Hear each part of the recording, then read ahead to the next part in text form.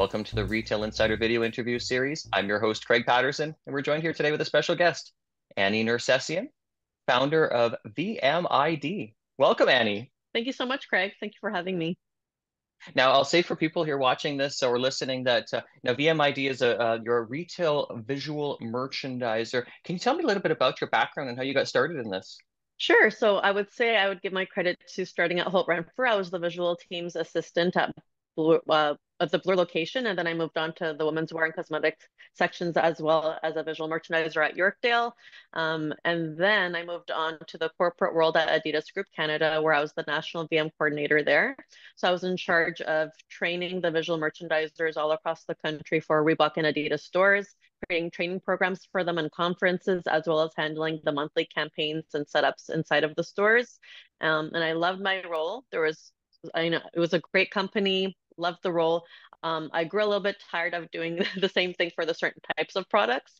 So I ventured out on my own and opened up VMID. I felt maybe I'd feel a little bit more fulfilled in life if I was doing the role that I was doing, but offering it for smaller businesses. And of course, smaller businesses don't necessarily have internal teams to be doing this because they don't have the needs or the budget. Um, so I started by offering these services kind of a la carte, being is it internal training that they need? Is it hands-on execution? Is it designing and planning? They could have a little bit or they could have a lot depending on what they need. And of course, as every business goes, you start to kind of cater your packages to where your business is going. So now I offer consultation packages and visual merchandising packages, designing, planning, all sorts of things to get your retail presentation more optimized and elevated to look your best. Oh, that's amazing. Now, are there places that you get inspired or any trends, or tell me a little bit about how visual merchandising is over the years? I know in the 70s it probably might have looked a little bit Mhm. different than, say, today, for example, or maybe not actually with Yeah. what we're seeing in fashion. For sure. So although my clients are typically small to mid-range businesses, I always look to the larger companies to sort of set the stage. So, visiting malls like Yorkdale Mall is very, very inspirational to see where the trends are going. And that doesn't mean that it makes sense for the smaller businesses to look exactly like that, nor does it make sense to plan accordingly, but it does sort of show where people's preferences are aesthetically. VMSD is a great source of inspiration as well to see what's happening in other parts of the world. And following other visual merchandisers in other parts of the world, I find that there's a lot of inspiration in the States. The UK has amazing visual merchandising as well. So taking inspiration from there, but making it make sense for the smaller local independent shops here. Terrific, terrific. I know you've been around Canada a little bit here and there. How are retailers doing generally with their visual merchandising? Is it mixed when you see some smaller retailers, and are they investing in it? Tell me a bit more about that. Definitely mixed. I would say, as everything goes in business, you handle a lot of different hats. So I think business owners that typically see the value in visual merchandising maybe pay a little bit more attention to it.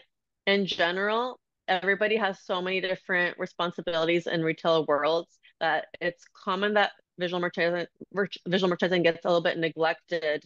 And that's to say that maybe the whole potential isn't quite there. Tweaking it to make it make sense for your customer definitely makes sense. Sometimes we get so caught up in just checking something off that we start treating our stores a little bit more like stock rooms, just to basically saying, here's the product, I'm going to have it out there, shop it, but it's not as inspirational. And of course, it's a luxury to really carve out that time accordingly. So it's not easy, I'll say, to really not only carve out the time and have the mental capacity to take that on, but even knowing who and what to delegate it to. So it comes naturally for some people, and some people I would say it develops once they start trying different things and seeing the effect on their sales once they are doing the visual merchandising. But I do think that there's room to elevate. Maybe I'm biased because this is my role, but I do think that doesn't necessarily need to be such an overwhelming thing to take on. And consumers react to the environment around them, basically, in terms of what you see displayed. Displays in some cases can impact sale. Well, I think this has probably been proven at this point, but can impact sales in terms of people noticing things or people wanting to buy things. Is there a bit of a psychology around that? Because I'll admit, like, I don't fully understand it. I've talked to a few consultants, interviewed them here, but I'm not the expert in this. Yeah, so of course there's one component about grabbing attention. So people automatically think about visual displays when they think about visual merchandising. But another aspect is to create that inviting environment and that space flow, meaning what is the layout like? How is it not only inviting customers in, but encouraging them to walk in further and actually explore around? Or are you doing the opposite and creating barriers or making them feel like, there's a block from them exploring further? So the space layout comes into play, and that affects your navigation, where you're exploring, and how much you're shopping. There's the grouping of products as well. Are the zones clear enough to really make it easy to shop, or does it feel overwhelming where the customer is not going to pay much attention to the store? They're going to feel overwhelmed and they're going to exit. So are the zones clear? Are the products that are grouped together inspiring, or are they organized, or are they too much of one and not the other? So also the balance of how simple the product adjacencies are, as well as how inspiring they are. So basically, the whole customer navigation comes into play. Everything from grabbing their attention right from the window displays, pulling them in, making them walk around further. And once that they are in a zone that has attracted to them, how are they shopping? Are they buying multiple things, or are they have their mindset on just purchasing one thing? All those certain little things that are enticing them to add on to their purchases. So this is all a part of visual merchandising.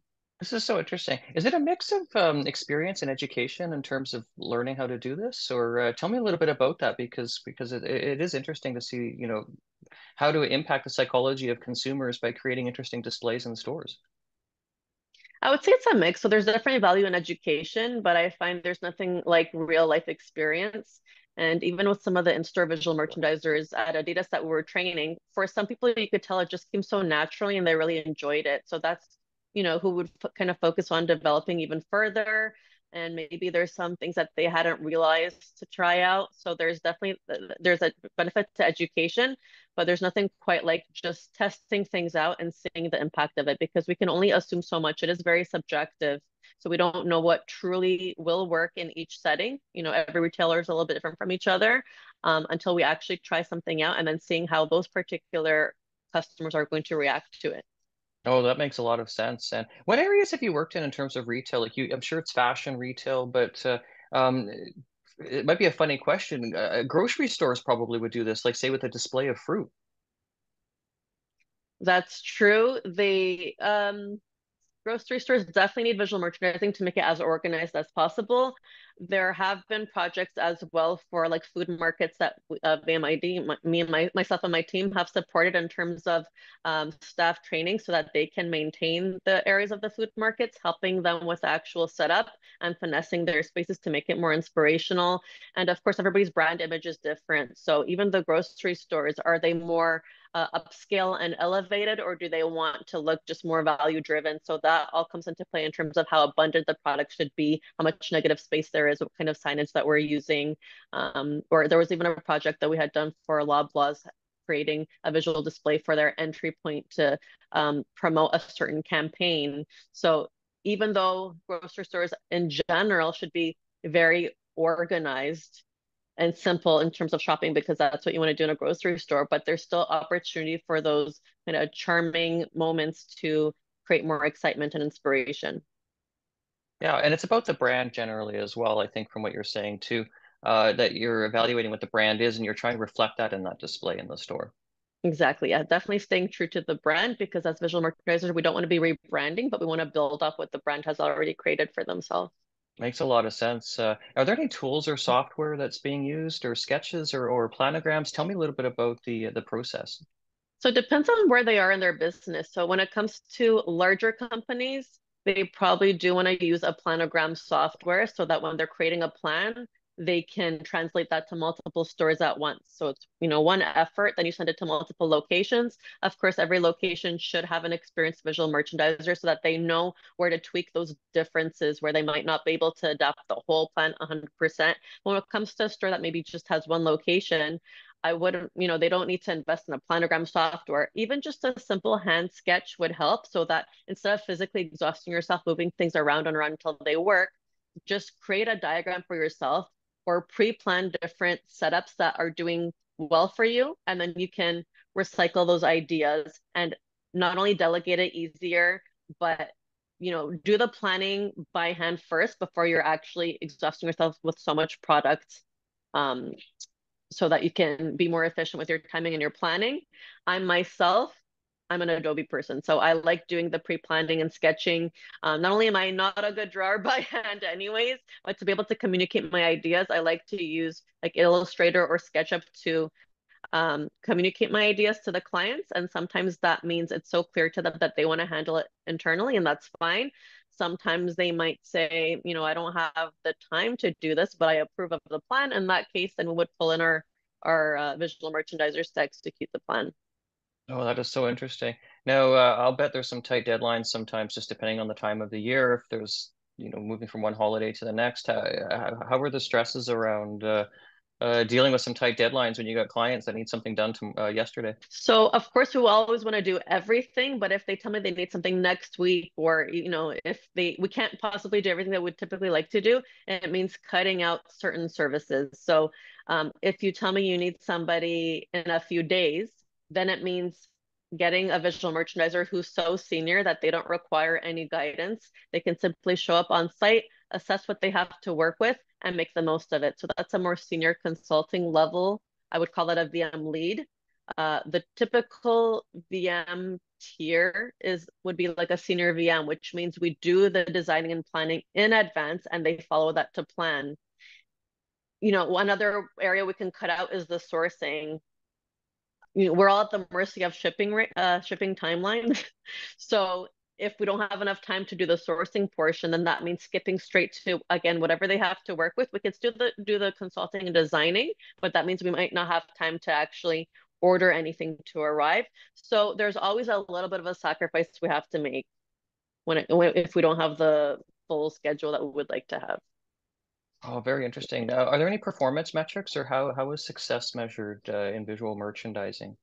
So the typical way are the UPT. So looking at um, how many units per transaction there are, what's the average sales, how much traffic they're enticing, what's the conversion rate when customers are in the store. But that doesn't mean that that is everybody's goal. Sometimes it's more about brand awareness. So for example, if there's a pop-up shop, you can't expect me, you might have an amazing week, but if you're only there for a few days, it might not be about the sales you make during those days, but it's more about brand awareness. And you might be able to see the trickle effect of the sales from the pop-up into your online sales. So it depends on what your goal is. Do you need to increase your traffic, your conversion, simple brand awareness? Are you testing how people are shopping? Because it might not be the same goal for everybody. And since I'm not the one seeing the sales directly because I'm a third party to my clients, it's a matter of talking to the business owners and seeing the impact of what we had done on the behaviors of the customer. So sometimes that's quantitative and sometimes that's qualitative. Very interesting. I think when it comes to quieter times, and I think retail, of course, has been challenging for everybody, but January, February is always trending to be slower. And sometimes we get a little bit in panic mode about what we should do right now. And maybe instead of focusing on what we need to do at this very moment, it's a good time to kind of reflect on overall in the year, which months did better last year and why was that the case? And just being very observant with your customers, seeing how they're shopping, because I think customers' shopping behaviors and their discussions give us a lot of clues about what's right for us. If there's a common question they happen to ask, whether they're asking you or to their friends as they're shopping, what can we do visually to answer that question better so that it's not such a common question for everybody, especially considering you're likely not going to have one staff member for every single person walking into your store. So if you're busy with one customer, what are we doing so that the rest of the customers who aren't being served are able to shop independently? So in a nutshell, the visual merchandising should help the customers to shop more independently. So I would like to add, I think a lot of people think visual merchandising is all about beautiful window displays and it's such a luxury, it's such an expense, but really it's a part of the retail engine. It has to be able to produce better for you. So it's not a luxury, it's just being mindful about where it makes sense to put your budget. It doesn't make sense to spend thousands of dollars on custom props if you're going to use them for a few weeks, if that doesn't make sense for your business.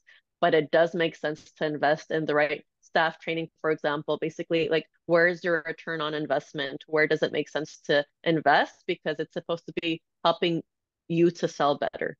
Makes a lot of sense. This is a fascinating conversation. I think brick and mortar retail continues to be important. We'll have an article coming out about ICSC talking about the halo effect, where physical stores can drive online sales as well. So thank you so much, Annie, for joining us today. This is Annie Nersessian. You're the founder of VM-ID, Retail Visual Merchandiser. Thank you so much for joining us here today. Thank you so much for having me, Greg. It was absolutely a pleasure. And I'm Craig Patterson. I'm the founder and publisher of Retail Insider Media Limited. I'm also the host of the Retail Insider video interview series. Be sure to subscribe whether or not you're watching this on YouTube or listening to this on one of our podcast channels. Take care and bye for now.